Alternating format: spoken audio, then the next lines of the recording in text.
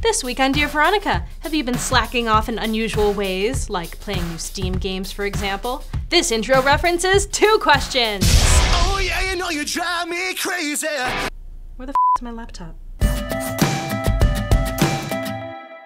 Hello everyone, and welcome back to Dear Veronica. I'm your host, Veronica Belmont.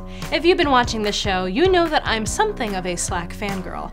I belong to no fewer than 12 different Slacks, and if I had my druthers, I'd figure out a way to cut out email entirely and only use Slack as my communications platform of choice.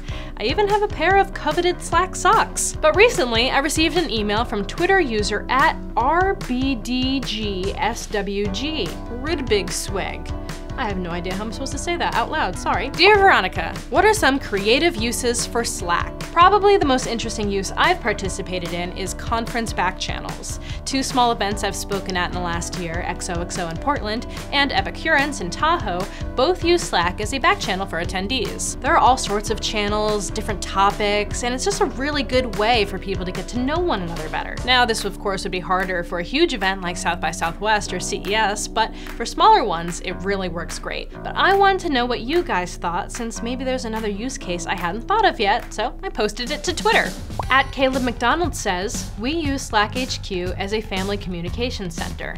Young nephews, nieces with kids channel, parents with private one, etc. Nice, that's a really great idea. I actually know a ton of people, myself included, who use Slack to keep family stuff organized. It's a great idea to plug the kids in there as well on their own channel. However, they're probably plotting your demise or something. At Huggable Square says, I use Slack in combo with Mumble for my friend group. Side note, I love this idea, but I wonder how necessary it will be now that Slack is adding voice chat to the platform.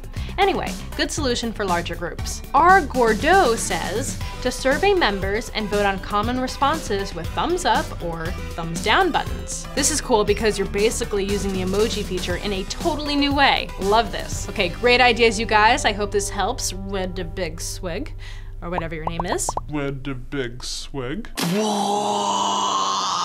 Up next, a question about one of my favorite products, Steam. Dear Veronica, I want to take advantage of Steam sales, but don't want to play at a desk all day. Are there any good/affordable PCs that I can plug into my TV and play like a console? Oh man, Steam sales really are the best, aren't they? The only way to make them even better is to enjoy them from the comfort of your couch. Here to talk a little more about that is my friend Roger Chang, producer of Daily Tech News Show and big-time PC gamer. Now this answer will be based on whether or not you already own a gaming PC. If you don't have one, Valve actually offers a line of Steam machines. These are small form-factor gaming PCs from a variety of vendors like Alienware and Main Gear that are designed to sit alongside your HD TV.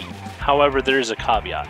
Steam machines run Valve's Steam OS, which is fine if you only play games from Steam. But if you want to play, say, something from EA's Origin service or Blizzard's Battle.net, say like Hearthstone, you're going to be out of luck because, well, frankly, you need a Windows box.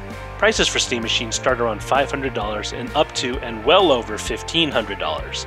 Gaming PCs start around the mid $500 to well over $2,000. Now, if you already have a gaming PC, you can get a super long HDMI cord, or just move your gaming PC next to your TV and get a wireless controller like an Xbox 360 controller, then set Steam to big picture mode and sit in your couch. But if that's too kludgy for you, you should check out Steam's in-home streaming function. It allows you to stream gameplay from your gaming PC straight to your HD TV over your network.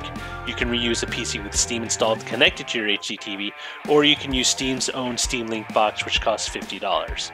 Now, the Steam Link box doesn't come with its own controller, so you're going to have to spend an extra $50 for a Steam controller, or use an Xbox One, Xbox 360 wired or wireless controller with it. In terms of affordability, it's probably the cheapest option out there. Nice, thanks Roger. You know, I actually kind of hate Roger because he has one of those press accounts on Steam that lets you download like everything for free. Whatever, but you can follow him on Twitter at Jolly Roger. Speaking of awesome pieces of software, we saw the demise of one of the greats recently, Mailbox. Just a really fantastic email client for iOS and Android that was purchased by Dropbox and then shuttered. At CaboWabo79 wants to know, Dear Veronica, have you found a good app to use in place of Mailbox? So lately, I've been testing Polymail for iOS and OS X. It's in beta, and so far it's pretty good. The biggest issue I'm having right now is that it takes a really long time on opening the app to sync your emails. I'll get a notification like on my watch that an email has arrived, but I have to sometimes wait minutes for it to actually launch on the phone. But It's new, so they have some kinks to work out. But you can use Gmail shortcuts, and it has a nice contact info pane that lets you see all your messages from that particular person, and you can sort through attachments as well. Plus, you can schedule emails or put them off until later. Airmail is another favorite of mine, and I actually may be going back to that one at some point. Mailbox is dead.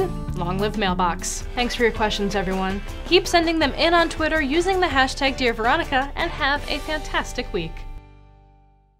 What are some creative uses for Slack? Uses. Young nephews and nieces with the kids.